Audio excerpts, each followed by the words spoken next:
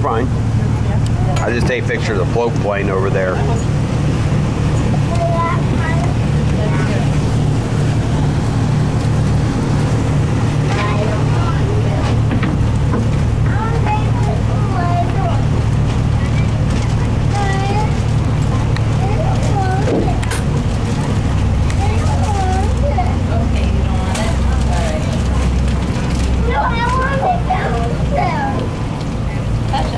I'm not going to leave it right there.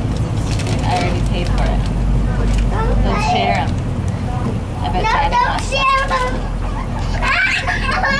Tosh.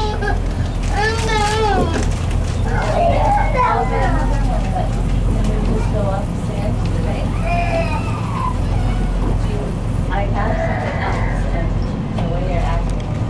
We're just kind of getting back out here to well, where the glacier was back from 2003 to 2007. This big piece of ice off to our left here one more time. It hasn't moved too much. As we went by it earlier, we were about 130 feet of water, and it's pretty much grounded. It hasn't moved at all, but all the ice around it has moved. There is a constant stream of ice coming out all the time. And not only does the wind move it and the current with the tidal changes, but there's also a lot of fresh water that runs off the the glacier at all times, and that will push the ice out as well.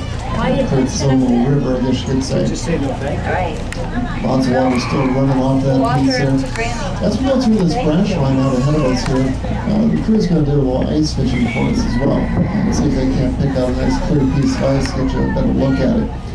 The ice that we have out here at Columbia is fairly young, glacier ice. And it's because the glacier does move fairly quickly. Right now, Columbia Glacier moves down the hill at roughly about 50 feet a day. And because of that, the ice that you're looking at is only about 250 to 300 years old on average.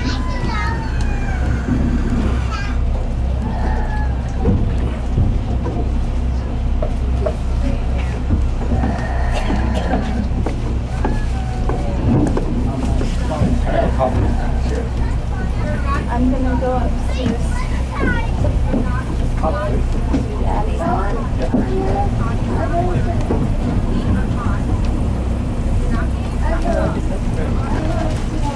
Do you want to come here?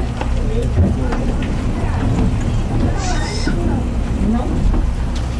You want a Oreo?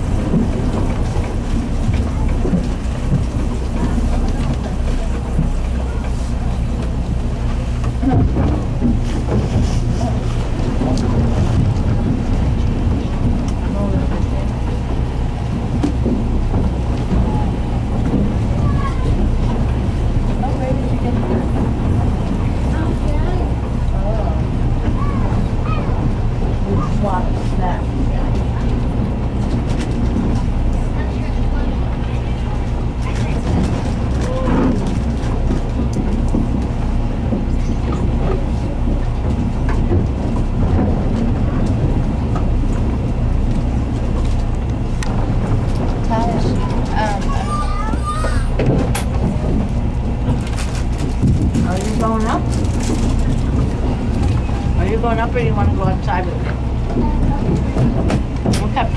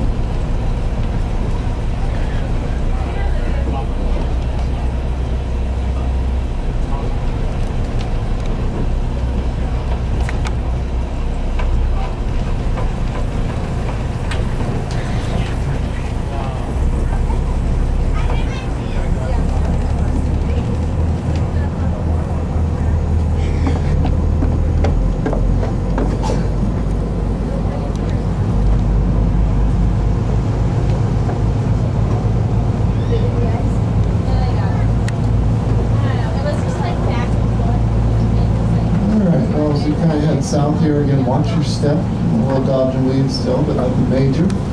Looks like a few other folks out seeing the glacier off to our right. Little float plane going by there. Russ here in Anchorage.